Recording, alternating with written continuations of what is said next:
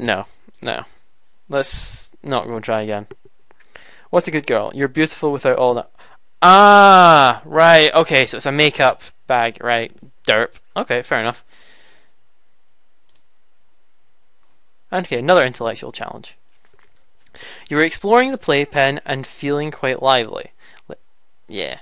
Like a ballerina, you grab hold of the playpen bars and lift your legs up to the railing. Wow, okay.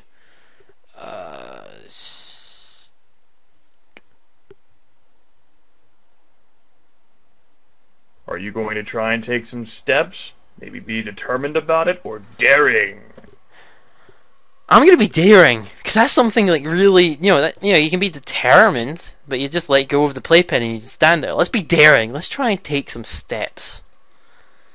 You're facing the wrong way. You walk into the playpen and fall right on your back. Your head hits like the mat with a loud thunk. This can be dangerous. Want to try again? Yeah. The agony of defeat. You teeter on one leg for what appears to be like an eternity. Do a half spin and bounce off the floor.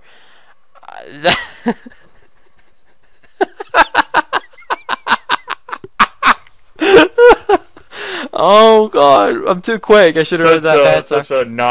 Such a non-clumsy ballerina. Good job, Griffinette. What should I call your female version? Griffiness? Griffinette? Griffinette. It seems a bit more appropriate. Griffinette. Griffina. Graffina. Graffina. It sounds like graffiti. Graffina. I know. So you're garbage that's spray painted by liberals. Mom and Dad are entertaining some friends. While you are minding your own business and sitting quietly in a corner of the room, suddenly a man with a big nose and a shiny head puts his face right up to yours and says something in a loud voice. I'd be terrified. And I'd hit the man on the nose. While you're sitting quietly in a corner of the room, suddenly a man with a big nose and a shiny head puts his face right up to yours and says something in a loud voice. No, I'd be terrified, but I do nothing. Because it'd be like, what the hell's going on? How is that? Like, if you're terrified, there's no way you can just not do anything. Nah, I scream. It's not angry, but it's like, ah! If you're angry, you're gonna go, like, ah! If you're angry, you're gonna hit him. So... I think you could be terrified and hit too. Yeah. Would I be that aggressive?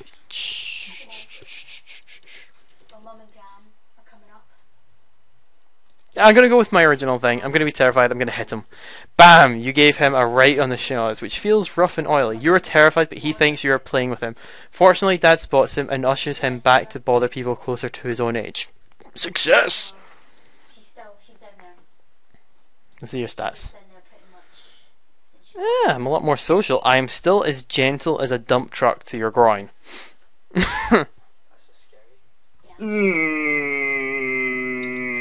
I think you could have used a better metaphor there. Or rather, a better simile. A foot. You're sitting in your high chair and eating your lunch, which consists of crackers, strained peas, and a mug of milk. You are just learning how to eat with your utensil. Okay, I'm curious, because, this is another, this could be another play toy.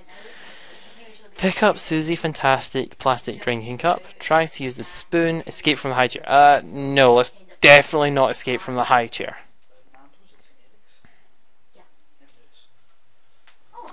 Let's try to use the spoon, because we're just learning. Wait. If I pick up this cup, I might drop it, because I'm still clumsy. I'm still trying to learn how to use utensils. I'm going to try the spoon, because the spoon seems like the lesser of the two things. First, you put the back end of the spoon in your mouth. You then lift up the cup with both hands and try blowing through the spoon as if it were a straw. Nothing happens. I'm going to keep playing, because I seem to be having fun with the spoon and mug. So we're going to keep playing. Curiosity and persistence are early signs of inventive personality. One day, during childhood, you may find yourself attempting to rewire the electric hairdryer and have a shocking experience. Oh.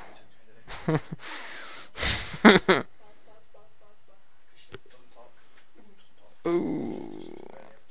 I'm going to stir the milk rapidly with the spoon. Instead of place the spoon inside the cup and tip the high chair tray forward. Yeah, I'm going to stir the milk. It makes bubbles. It bounces out of the cup and oh!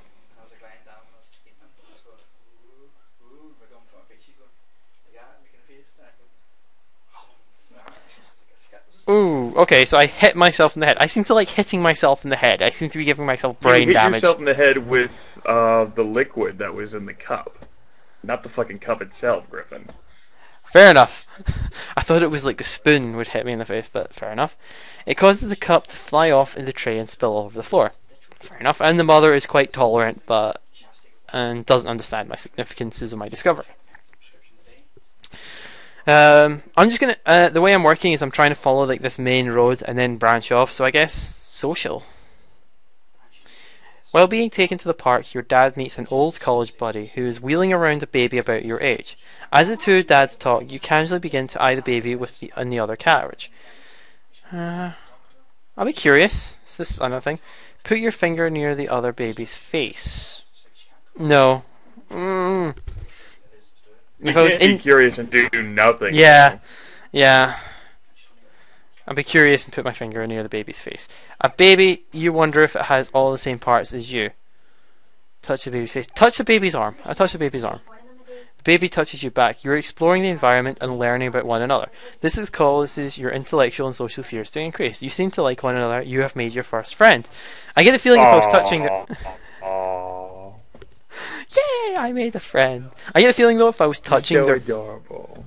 if I was touching their face, I'd like poke their eye. They'd bite my finger. I'd be like, "You made your first enemy." So yeah, face doesn't seem very safe. Not to me, anyway. no, definitely doesn't. It's like, yo, I touch you in the face and get bitten. So we're gonna be emotional. Up until this point in life, Weasley Rabbit, your stuffed toy, has been one of your best friends. You take him everywhere with you, but he's beginning to get on in years. One of his ears is torn off, and a recent eye injury has made his face look like a little lopsided. Your mother suggests that Weasley should be retired. You wake up one day to discover Weasley has been moved from the place where you last spotted him. I'd be suspicious and seek information. Yeah, I'd want to know where he is. It's my toy. He's my favorite toy. I want to know where he is. You confront Mum with the act that Weasley has not in the spot where he was last deposited. She claims to not have seen him either. You are... No, I'm not satisfied with that answer. I want to know more. I want to find where he's gone. But do I want to know the truth? Again, this is Griffin trying to think like he was very young. Yeah. And a girl.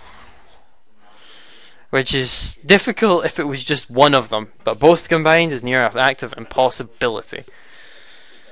I'd ask Mrs. Griff, but unfortunately she's preoccupied. If you have a toy when you're young, and the toy is badly damaged, and your mother says that the toy Don't needs try to to go... rationalize it like that. You said that it's your favorite toy. And It's your my mom favorite said she has toy. no idea where it is. It's my favourite toy, and my mum knows nowhere where it is. Would you be satisfied with the answer? You're quite young, right?